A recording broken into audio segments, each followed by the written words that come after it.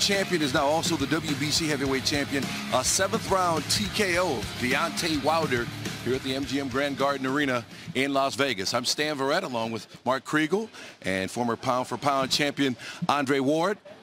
We're going to get their thoughts on the fight in just a minute, but Deontay Wilder left after the stoppage bleeding from his mouth and from his left ear. Bernardo Osuna has the latest on Wilder. The latest on Deontay Wilder's situation is that he will be taken directly to the hospital. He will not speak at the press conference. There's 2 doctors working diligently on Deontay Wilder. His ear is bleeding badly. They are stitching him up, and they will immediately take him to the hospital for a neurological test and to make sure that he is okay after that brutal beatdown he suffered at the hands of Tyson Fury. Obviously, lots of concern for the health and well-being of Deontay Wilder. His corner stopped this fight in the 7th round after he stopped throwing punches. He was taking punishment in the corner, so they got him out of there. And again, hopefully this all works out and he can recover fully. There's a brutal poetry in that shot. You know, you live by the punch. That's also what happens, as you know full well, champ. Yeah, I've seen this movie so many times in my 25 years in this sport. And it's not just, these types of things can happen to anybody. But they happen oftentimes to guys who exclusively depend on one thing. And we know what that is for Deontay Wilder, and that's power. He's building his whole reputation. His whole foundation is built on fear. When you have that kind of reputation and you have all these knockouts, sometimes your team can become enamored with you. Instead of challenging you and saying, son, you may fire me, but I'm going to point out every flaw you have, because one day we're going to face a guy who's not going to follow the script. Tonight, Tyson Fury didn't follow the script. And oftentimes, again, for a puncher, the fall is abrupt. And we saw that tonight. And I don't believe that Deontay Wilder is going to exercise that rematch clause in the next 30 days. His pride will tell him to, but I don't think he will, and I don't think he should. He's shattered psychologically. Now, that doesn't mean that he won't ever win a boxing match ever again. But I know the psychology of a guy with that kind of reputation. When it's taken from you, he could have justified it. I'm talking Wilder could have justified getting hit with a big shot and said, oh, he caught me cold. Right. You got beat up, you got outclassed, and you got stopped on your feet. Your team, the ones who are your biggest cheerleaders, the ones who, you know, are calling out all the good in you, they thought enough of you to throw in that towel. Not just any team member, but one who had a career in the sport of boxing, has been knocked out before. He knew what Wilder was going through, and he saved him from getting knocked out cold. I think one of the things you're saying here, and something, again, you know full well from Kovalev, the fall is steeper for a bully. And you talk about following the script. The guy who followed his script and people doubted, are you conning us, are you not, was Tyson Fury, because he didn't depend on power, he depended on craft. He executed his game plan. Yeah. He knew exactly what he was doing, when he was going to do it, and why. He had a sense of purpose with everything he went through this entire camp. And Tyson Fury now, the lineal heavyweight champion, is also the WBC heavyweight champion. So we'll see if he'll try to unite those belts with Anthony Joshua, because Dre says looks like there's not going to be a rematch. Can I say one more thing? Absolutely. I just want to give Deontay Wilder some credit tonight, because he didn't quit. He wanted to go out on the shield. His eardrum was bleeding, and it looks like it was ruptured. The left side of his jaw was swollen. It could be fractured or broken. I'm not sure. He didn't look for a way out when he could have. He stood up. The corner stopped it. He didn't stop it. So I just want to take my hat off to him and say kudos for that. I hope he physically recovers, but he did a good job in terms of showing his heart tonight. One of the big questions we had going into this fight was, how would the trainer change work for Tyson Fury? He left Ben Davison, who had been his close friend, had been his trainer, leading him during his career up to this point. But in December, he made the switch to Sugar Hill Stewart, the nephew of the great Emmanuel Stewart, and it worked out perfectly. I don't think that Tyson Fury could have gotten here without Ben Davison. Wow. Ben Davison was crucial, instrumental in having him come back and having him regain his sanity and his training habits and make certain fundamental decisions about himself that he needed to train. But the decision to go back to Sugar Hill Stewart, back to the Kronk style, the fundamental style, also is Andy Lee's. He asked his cousin Andy Lee, former WBO middleweight champion, what do you think I do now? Go to Sugar Hill.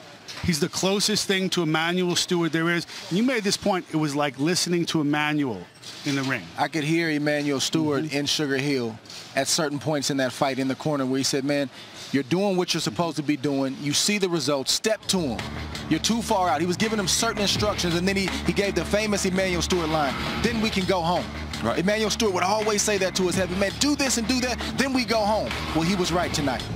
Nothing fancy, just devastating. Right, they were confident and focused. They said what their game plan was. We wondered if there was some gamesmanship in that, but then Tyson Fury came out with the game plan he said he would execute and executed it flawlessly. Yeah. 7th round TKO, and now he's the WBC champion. We wait to see what's next, whether there's a rematch or a unification bout with Anthony Joshua, his fellow Briton. But for now, the celebration is on for the thousands of British fans who made the trip to see the Gypsy King. Boxing Zoo, but I don't think we thought it would end like this quickly. Yeah, any other night, that story with the goalie would be the biggest story in sports, but instead it's Fury over Wilder in fight 2. The legendary trainer Teddy Atlas is here. We were watching it round by round scoring. He gave round 2 to Wilder, and from there on out, it was all Fury. What happened?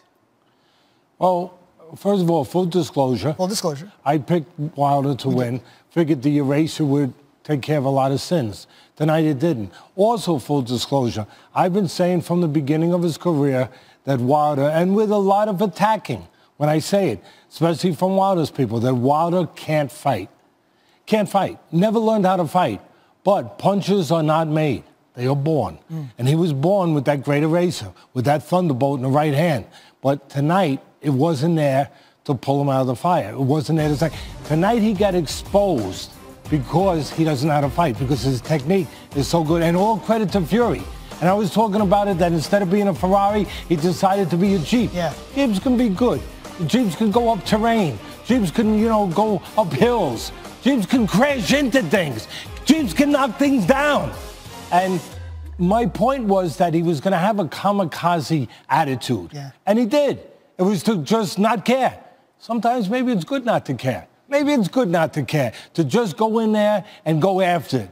And that's what Fury did tonight. He didn't try to box. He didn't use his greatest assets, his legs, his elusive ability. He used his size, his determination, and he took advantage of a guy who was there to be taken advantage. A guy whose technique was there to fail him on any given night, and his power was there to save him on any given night. Tonight, his technique failed him, and his power, it never got a chance to save him.